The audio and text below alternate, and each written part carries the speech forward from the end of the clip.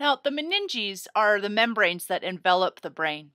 They're very similar to those that we see in the spinal cord. They lie between the nervous tissue and the bone. They are called the dura mater, arachnoid mater, and pia mater, and they protect the brain and provide structural framework for all of the arteries and veins to travel through. The dura mater will fold inward and extend between parts of the brain. For example, between the longitudinal fissure, you can see here that the dura mater has extended down in there to form the falx cerebri. Then another infolding happens between the cerebrum and the cerebellum. That's called the tentorium cerebelli. And then there's another sheet that separates the right and left halves of the cerebellum, and that's called the falx cerebelli. When we dissect the brain in class, you'll have a chance to see how these membranes form the different extensions between the parts of the brain. The next layer down is the arachnoid mater.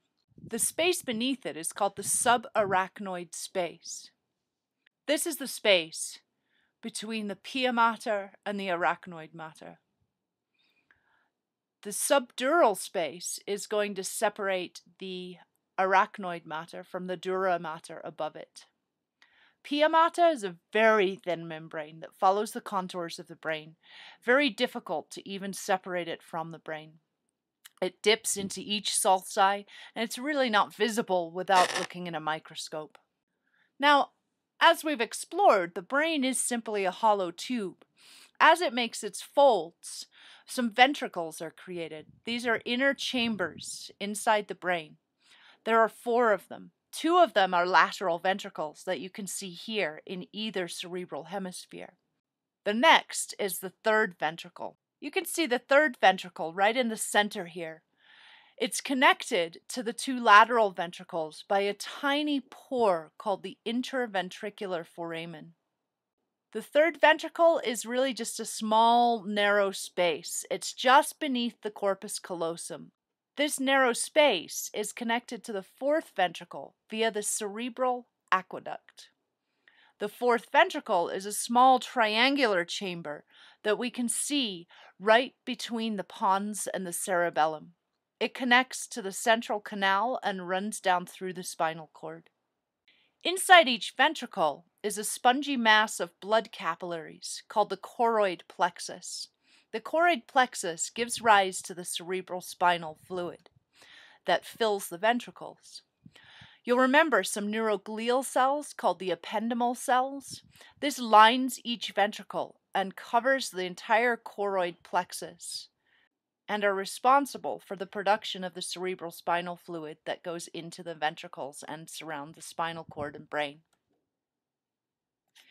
Here's a view of the lateral ventricles. You can also see the 3rd ventricle right in the center here. So cerebral spinal fluid is a clear, colorless liquid that fills the ventricles and the canals of the central nervous system, as well as bathing the external surface of the brain and spinal cord. The brain produces and reabsorbs about 500 milliliters of cerebral spinal fluid each day. About 100 to 160 milliliters are normally present at one time, bathing the surfaces of the brain. It's essentially like the blood of the brain. It's all the components that carry the nutrients necessary for the brain and carry waste away from the brain without carrying actual red blood cells and white blood cells and many of the proteins that are present in the blood.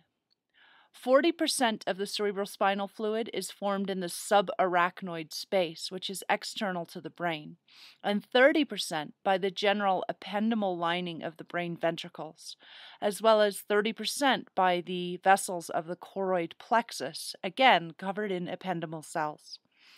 Production begins with filtration of the blood plasma through the capillaries of the brain. The ependymal cells modify the filtrate so cerebral spinal fluid has more sodium and chloride than plasma, but less potassium, calcium, glucose, and it has very little protein content. This diagram shows us the production and flow of cerebral spinal fluid.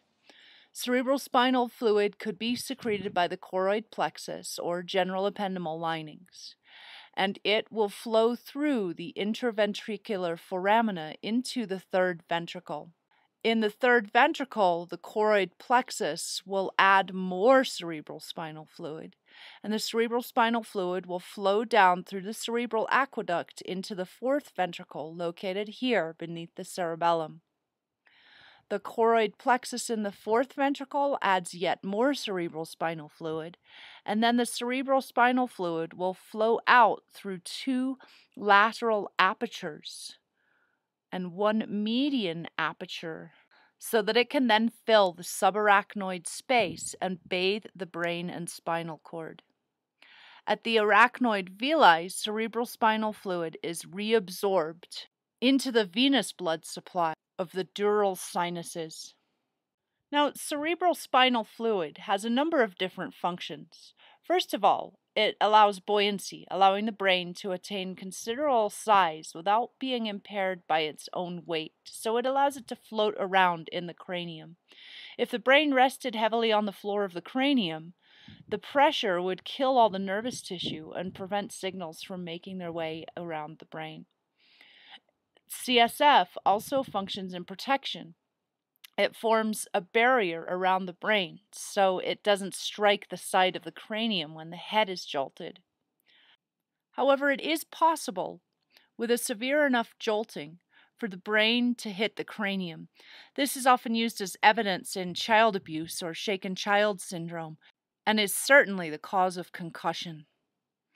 The third function would be chemical stability. The flow of cerebrospinal fluid rinses away the metabolic waste from the nervous tissue and homeostatically regulates the chemical environment surrounding the brain.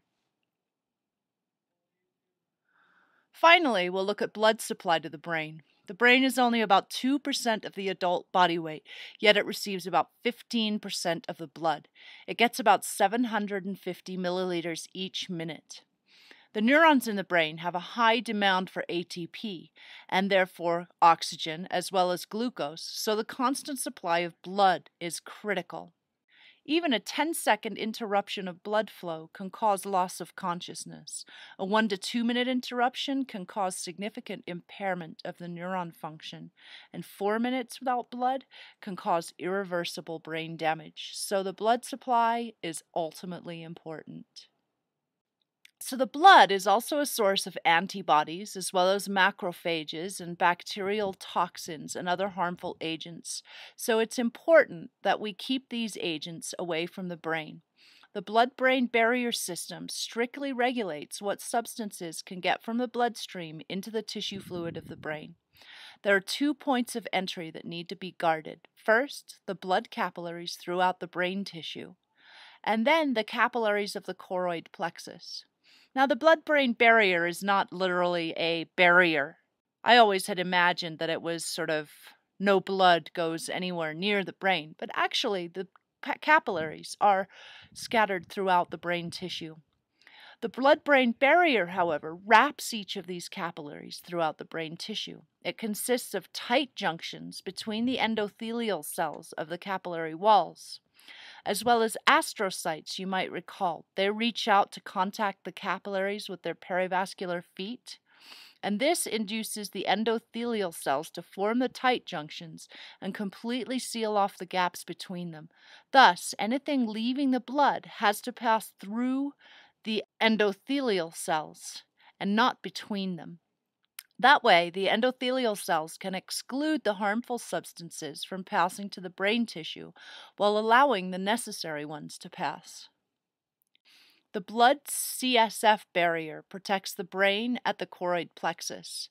It forms tight junctions between the ependymal cells. The tight junctions are absent from ependymal cells elsewhere. It's important to allow exchange between the brain tissue and the cerebrospinal fluid.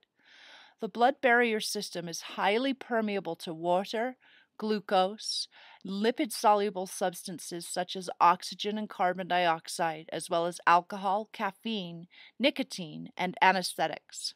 It's slightly permeable to sodium, potassium, chloride, and the waste products urea and creatine. The blood-brain barrier system, however, does provide an obstacle for delivering some medications, such as antibiotics and cancer drugs. Sometimes trauma and inflammation can damage the blood-brain barrier system. This allows pathogens to enter brain tissue. Another way that pathogens may enter is through these circumventricular organs. They're small places in the third and fourth ventricle where the barrier is absent.